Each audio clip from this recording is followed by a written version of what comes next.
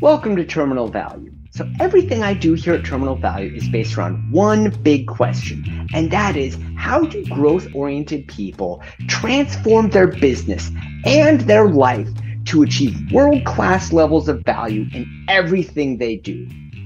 That is the question, and I am here to bring you the answers. My name is Doug Utberg, and this is Terminal Value. I publish new podcast episodes 5 times per week. So make sure to subscribe so you don't miss any content. And also make sure to follow me on social. You can just look for the Doug Utberg handle. Please comment and let me know your thoughts. I'm looking forward to working together so that we can make your life amazing.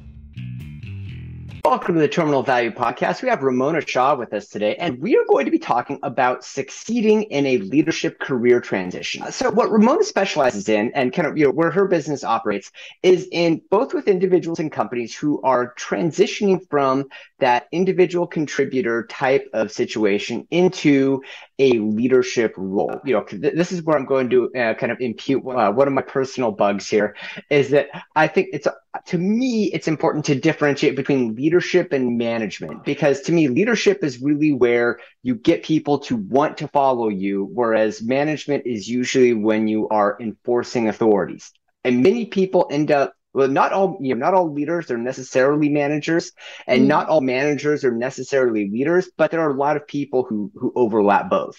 So anyway, enough of my editorializing. Ramona, introduce yourself and let's get the conversation going. Thanks for having me on the podcast, Doug. Yeah, so I'm Ramona Shaw. I'm a leadership coach, the author of the book, The Confident and Competent New Manager, and host of the Manager Track podcast as well. So this is my passion. What I do day in and day out is helping managers reach that next level. That could be moving from a director to a VP level, but it could also, and often is, but really transitioning into their first leadership role.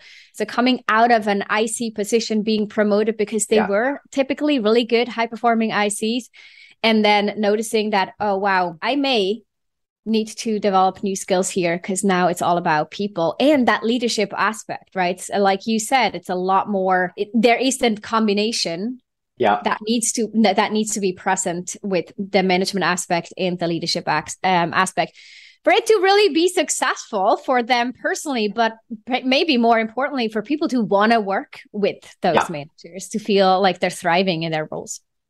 Yeah, well, and I think in the current environment, it's actually probably even more important than it has been in the past, because there are a lot of people who are kind of because of the quote Great Resignation. A lot of people are kind of checking out of their prior work environment and really looking for something new.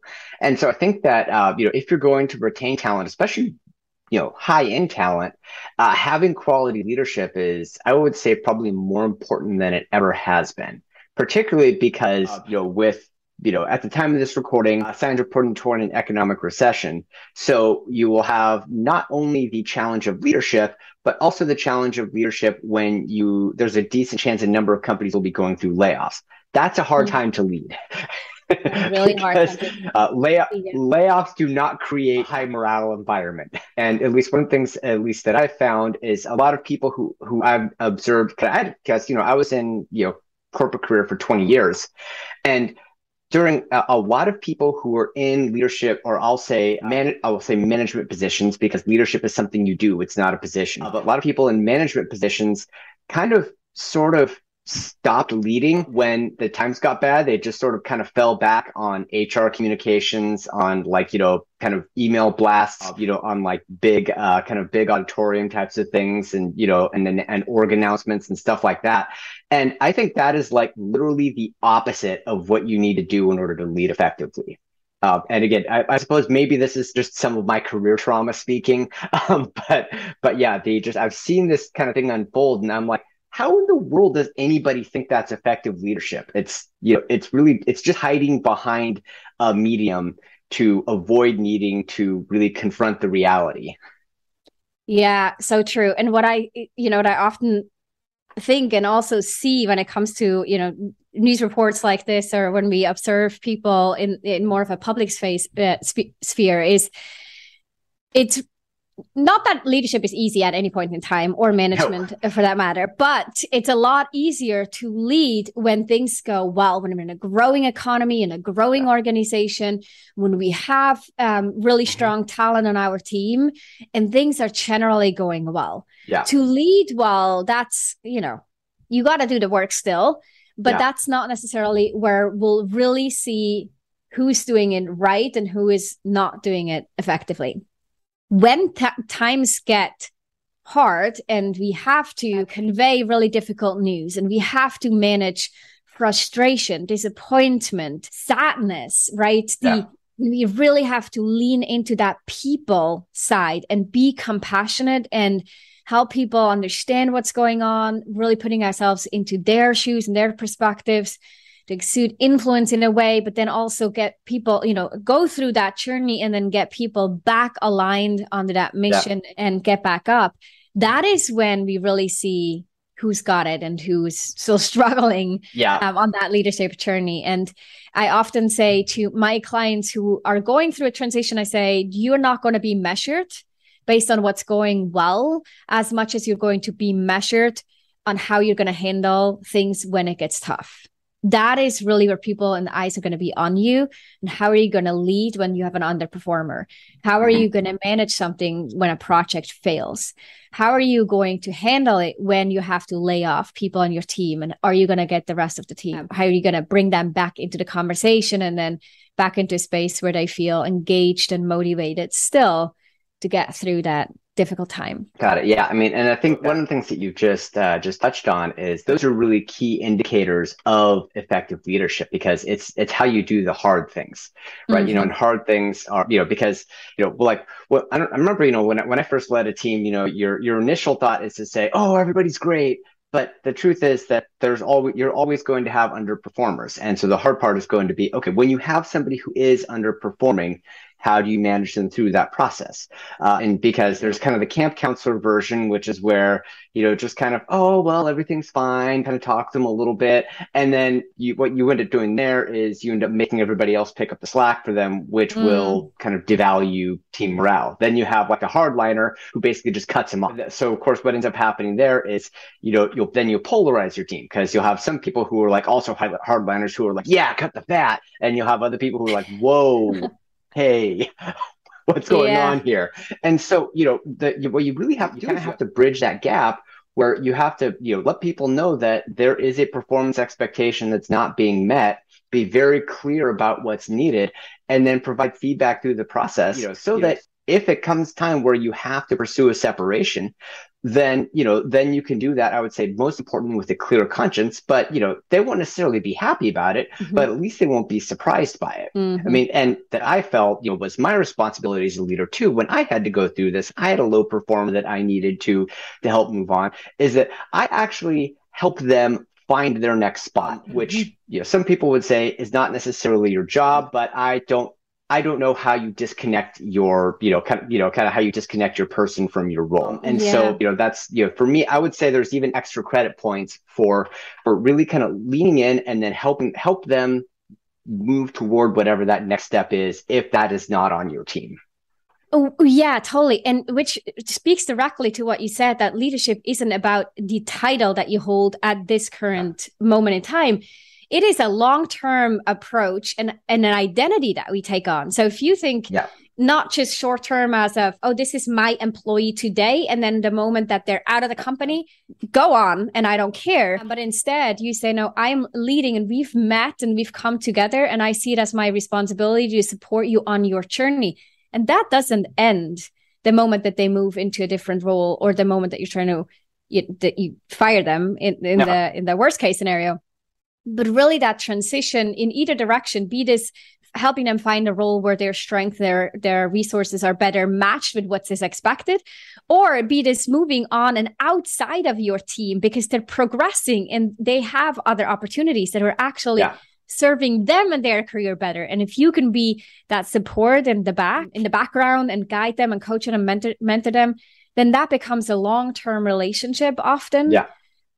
Or you leaving a mark on them that they'll benefit from for a long time period. And that's where true leadership Yeah. really comes from. Completely and totally agree. Not to make the conversation about me, but one of the things that I've observed is that a number of people who were on my team from years ago, we've kept in contact, and then there's a few where they'll be going through some sort of career situation, and we'll just get on the phone and start talking through it, just like it was 10 years, 5, 10 years ago. That's really the mark of in my view, what leadership really is.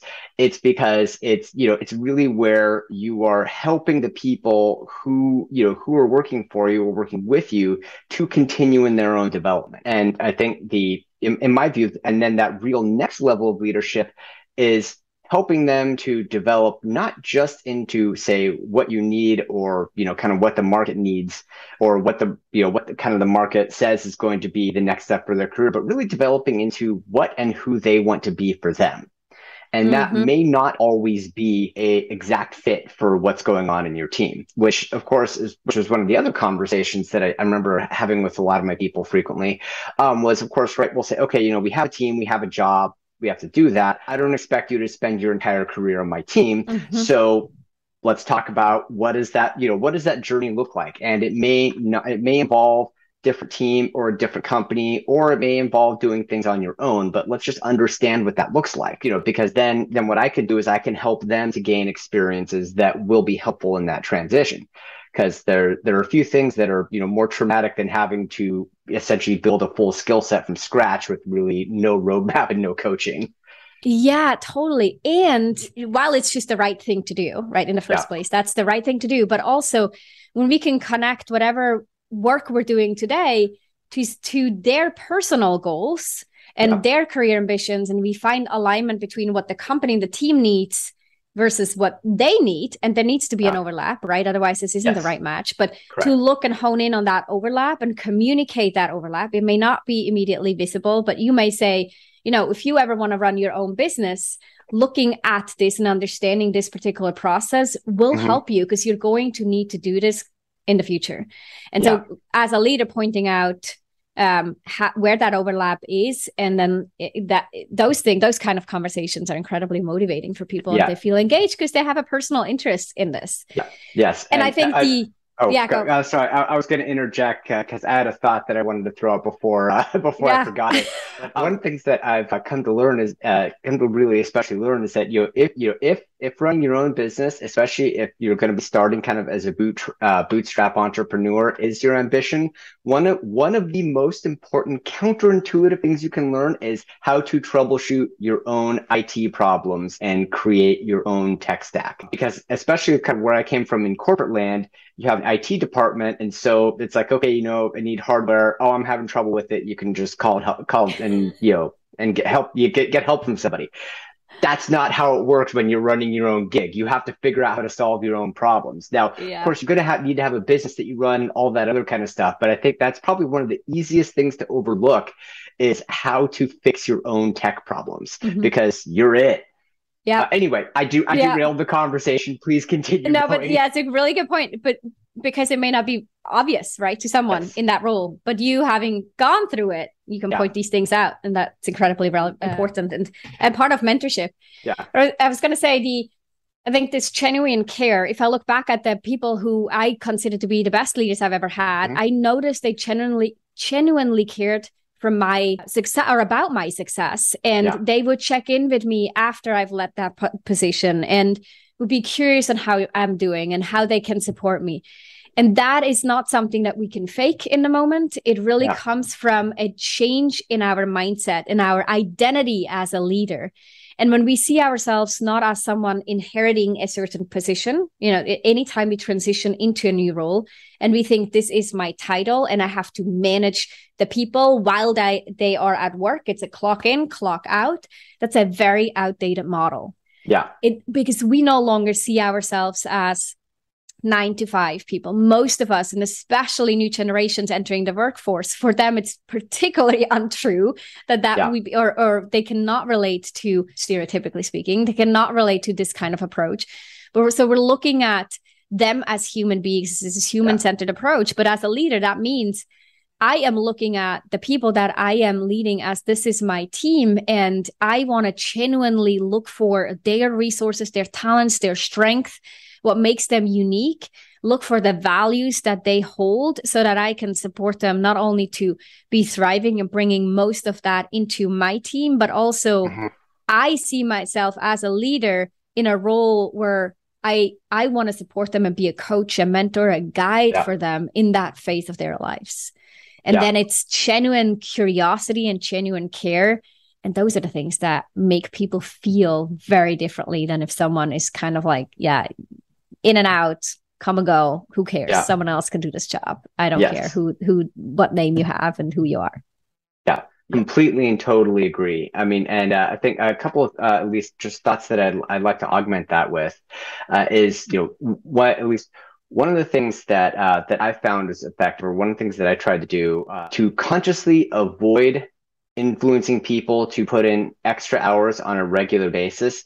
The reason being that, my philosophy was always that there will come a time when I'm going to need to ask for night, weekend, some kind of extra effort.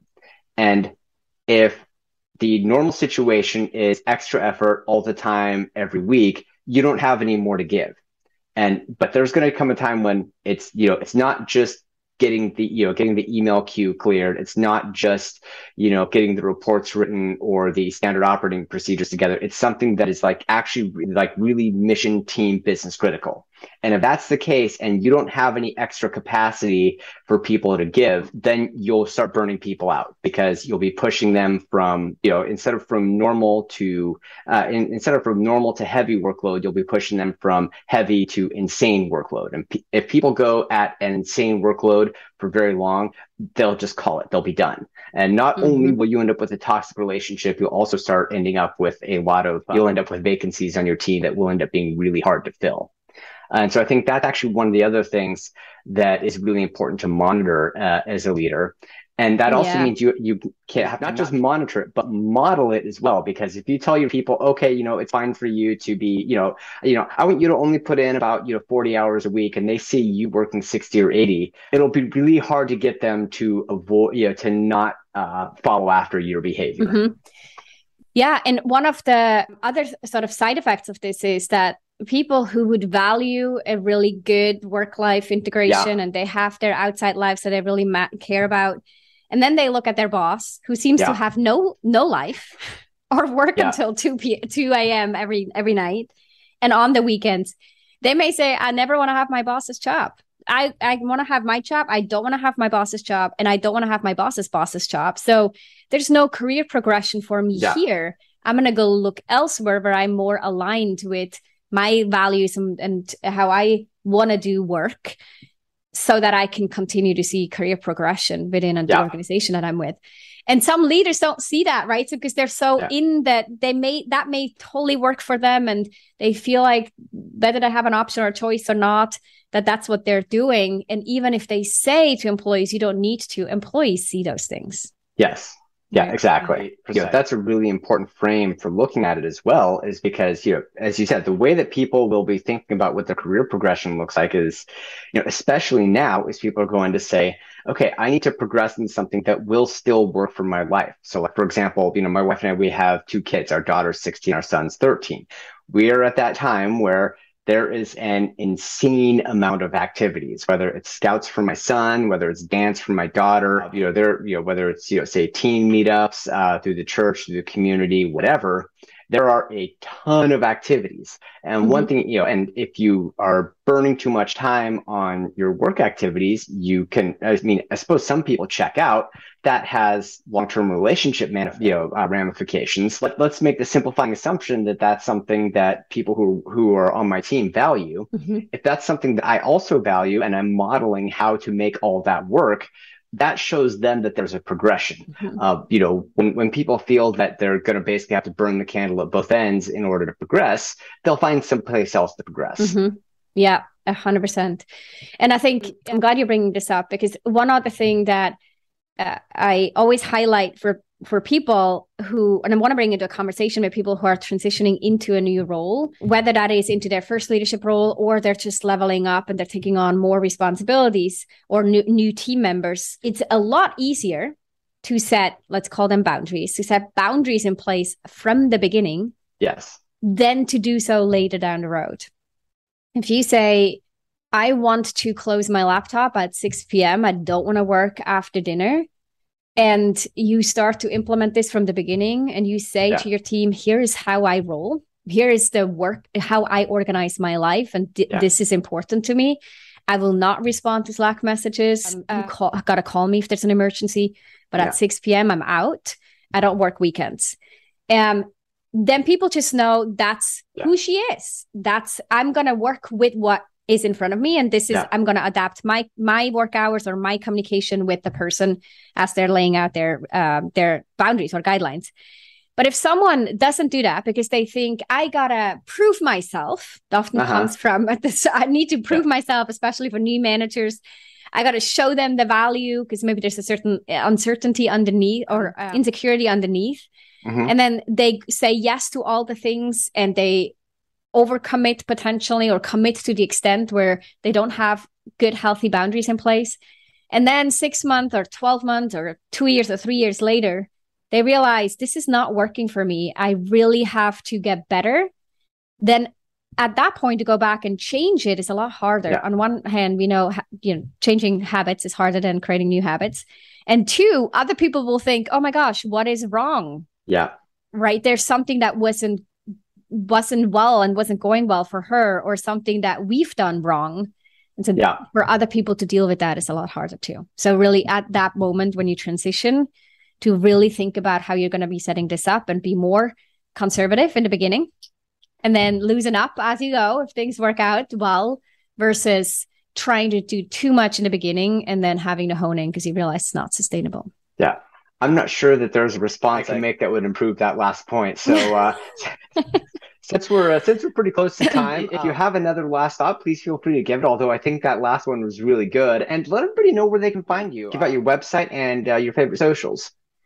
Yeah, my website is ramonashaw.com. I am on LinkedIn and on Instagram, typically at ramona.shaw.leadership. My book is The Confident and Competent New Manager on Amazon. And my podcast is the Manager Track podcast. So those are the main places to find me and learn more about the work that I do with individual leaders and with teams and organizations as well. Outstanding. Well, hey, Ramona, I really appreciate your time today. Thank you so much for having me on, Doug. All right.